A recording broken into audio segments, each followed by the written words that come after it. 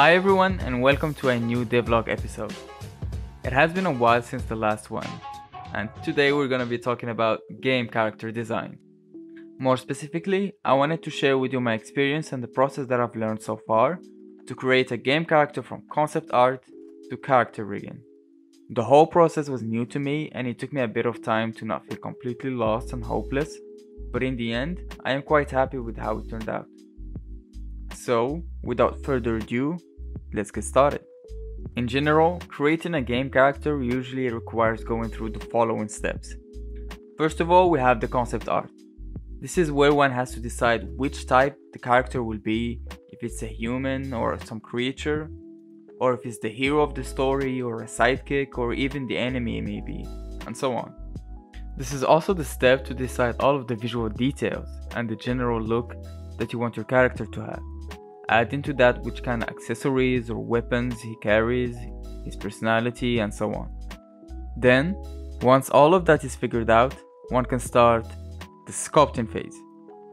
This part generally starts with blocking the rough forms of the character in 3D, and then moves on to making a high-resolution sculpture.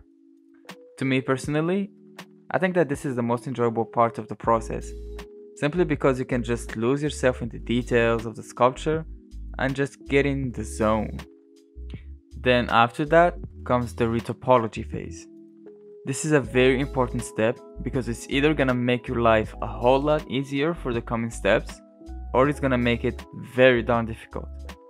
In this stage, you basically wanna make a lower resolution model of your character that is meant to reduce the complexity of the 3D mesh, so that it would go from this to this.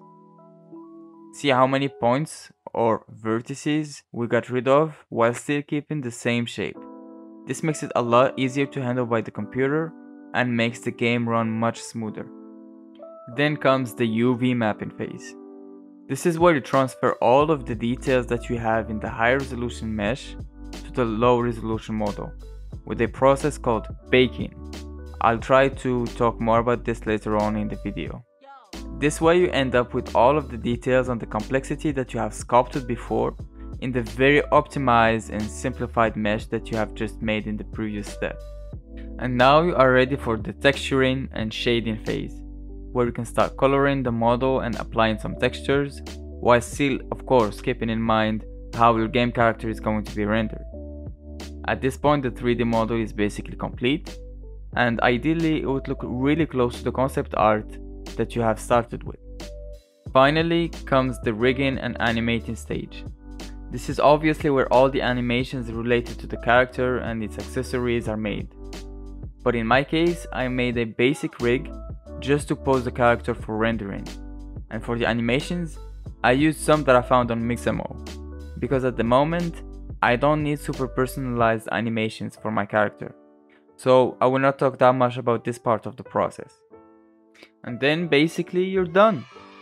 After all of these stages finished, your game character is ready to be imported to the game engine that you're using. But of course, you are not really completely done, because from this point on, you can still continue refining and tweaking the design of the character to see what would work best in the game and the style that you're going for. And this would last until launch day.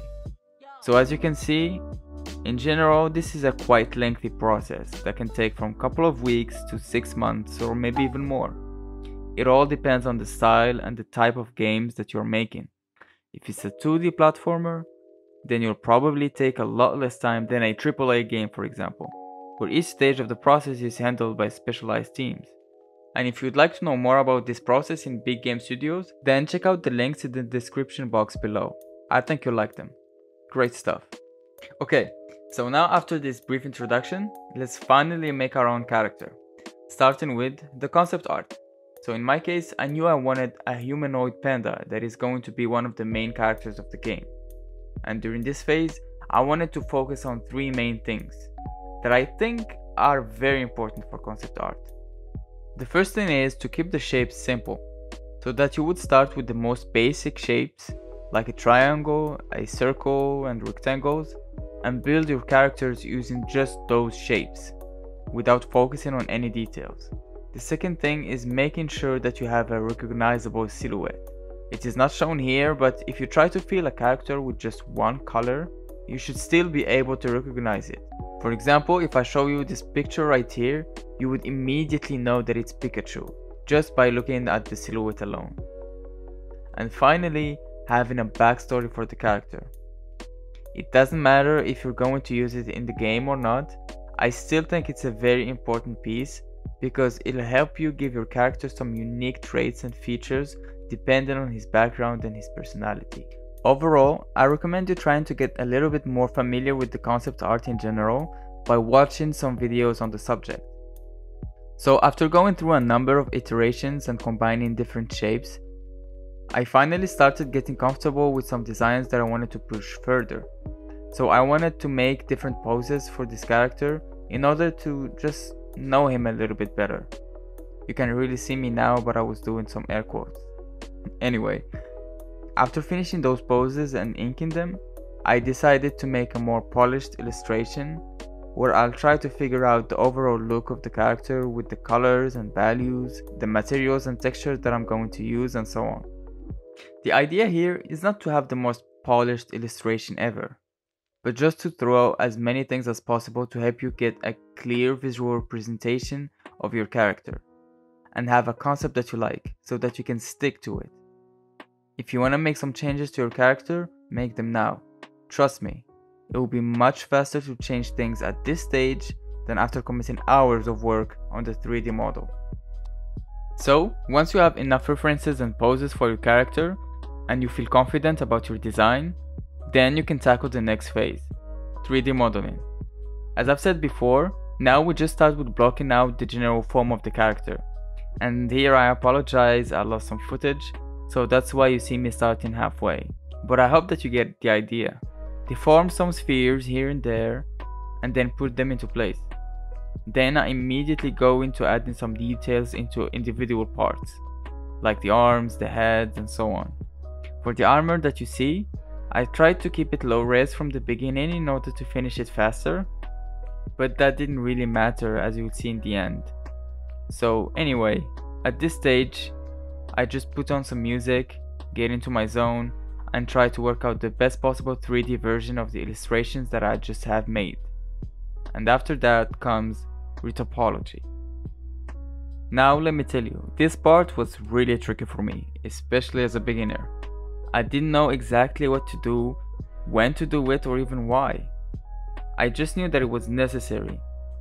But I think the only good thing that I did during this stage is that I've live streamed the head retopology on Twitch, which by the way is one of the hardest parts to do.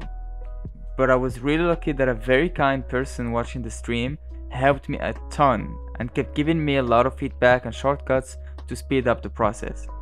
I really think that without him or her, the same amount of work would have taken me probably 2 or 3 times as much. And that without even mentioning the immense frustration that I would have felt on my own. So once again, thank you, beautiful human. I then started on the arms and the rest of the body, where I kept using the same technique that I learned during the live stream. Basically, I tried as much as possible to use only quads, and for the body parts that needed more attention, like for example the mouth, the eyes, and the hands, they were dealt with on their own and were then connected to the rest of the body. And this, I believe, is just a simple and dirty way to get a somewhat quick and okay-ish retopology, but I think it's far from suitable for a model that would be used for production, since for that case one has to really be deliberate about the flow of the topology and where every line connects, because this is going to be really important during the animation phase. But in my case, I didn't want to complicate my life too much, so I decided to go with the simplest thing that would still get me some decent results. Another thing that I will try to improve upon in the future is using different mesh resolutions for different parts of the body. Like for this model, I use exactly the same number of quads throughout the whole body, from the head to the toes, whereas I would have preferred to have given more resolution to the hands and the face and maybe a bit less to the torso and the back. But anyways, once the retopology was complete, I added the shrink wrap modifier, which, as the name suggests, shrinks the mesh and wraps it around the object of your choice, in this instance the high resolution sculpt, so that I can transfer all of its details to the low res one. And then I also added the multi-res modifier, which is very neat because you are able to change between low res and high res sculptures with the click of a button. And at this point, you have probably noticed with your eagle eyes that the model doesn't really look like the concept art. Well, you're not wrong.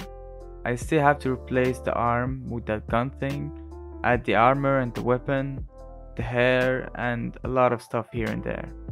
And since I had already worked on this model for way longer than I expected, I basically had two choices left. First one, either spend more time on it and finish it completely with all the bells and whistles, or not finish it and try to use it in-game just to see what is working and what needs to be changed for future iterations. I of course went with secret option number 3, do neither and go play 10 hours of Astroneer. Yeah, genius, right? I kept playing that thing until I made a somewhat decent spatial base on the first planet. This game is really awesome and addictive. You should definitely go check it out if you haven't. Anyway, after this mid-project crisis has finally ended, I went back to the last remaining stages: UV mapping, texturing, and rigging. And since I yet again lost most of the footage for this part, I'll just show you what I did directly in Blender. So I'll just meet you there. Okay, so here we are now in Blender, and as you can see, this is my final mesh. I have just given him a little bit of an expression to the face, just so that I can see if it's working or not, and maybe just give it a little bit more of a visual interest. I can also here lower down the resolution, and as you see here, the number of vertices also went down. I think I'm gonna actually use this mesh on the game, just so that it runs a little bit more smoothly, actually a lot smoother, and I don't have any problems in the beginning. So, but for now we can keep the resolution a bit up. So what you want to do for the UV mapping is just giving the mesh some seams that you can see around here, and try to hide them as much as you can.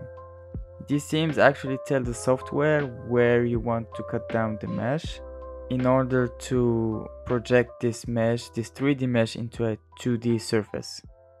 Okay? So this is really important because then you are going to basically be working on these 2D surfaces and images to paint and texture your character. So if I have here the UV editor, you can see that I've already done that, and if I select the character, you would see that I have here my UV islands, and I've already went ahead and painted them all, or painted some of them at least. This here is the part of the face, this is the projected hand, this is the other hand, this is the back, I believe, and this is the front. So yeah, once you have your UV islands, you can then go to the texture paint, either paint directly from here or paint directly on the character, and I've already went ahead and done that. So nothing super fancy, I just have 2 basic colors, and I think it's enough for now, for the testing phase.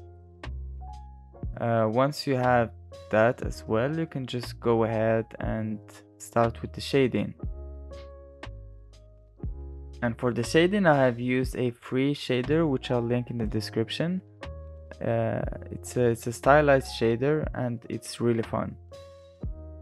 And by the way, I have baked this texture here that you can see, and I have saved it as an image, and then given it back to the model, so that I can use this shader along with the texture that I have given him in the beginning.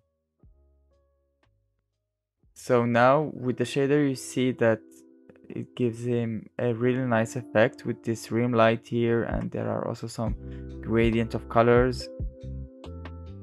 So for example, for the rim light, You can just shrink it down or make it a lot more pronounced. Here as well for the light levels, the sharpness, and so on. And of course you can play around with this as much as you want. Make him green and I don't know, add different kind of colors that you see here. But I just like it the way it was, to be honest. And yeah. So once your character is all shaded like this, what I have done is that I added an armature. So I go to object mode and add, shift A, add armature human metallic. You get a little something like this, which then you just try to link to your mesh. So try to fit the hands where the hands would be, the torso, the legs, and so on. I have already went ahead and did that. So I'm just gonna show you what it looks like. Turn this off. So this is the rig that I have. I also gave it a basic pose. And now if I turn on the model, this is what we have. And basically with this, the model is shaded and textured and rigged, and I added some lights from here and there and some planes, and basically that's it.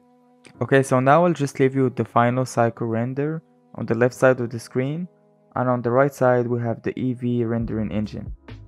This video has taken me a long time to finish, so if you like it, please leave a like and subscribe to the channel. And also just write down in the comments below what you think of the model, what you like and dislike about it, what do you think should be improved, and so on. I would really love to know. Also, don't hesitate to follow me on Twitch. I stream weekly there, so I hope to see you soon. Next week I'll be importing this character to Unity and add some more features to the game. So stay tuned for that. With that being said, thank you so much for watching. Have an awesome day and see you next time.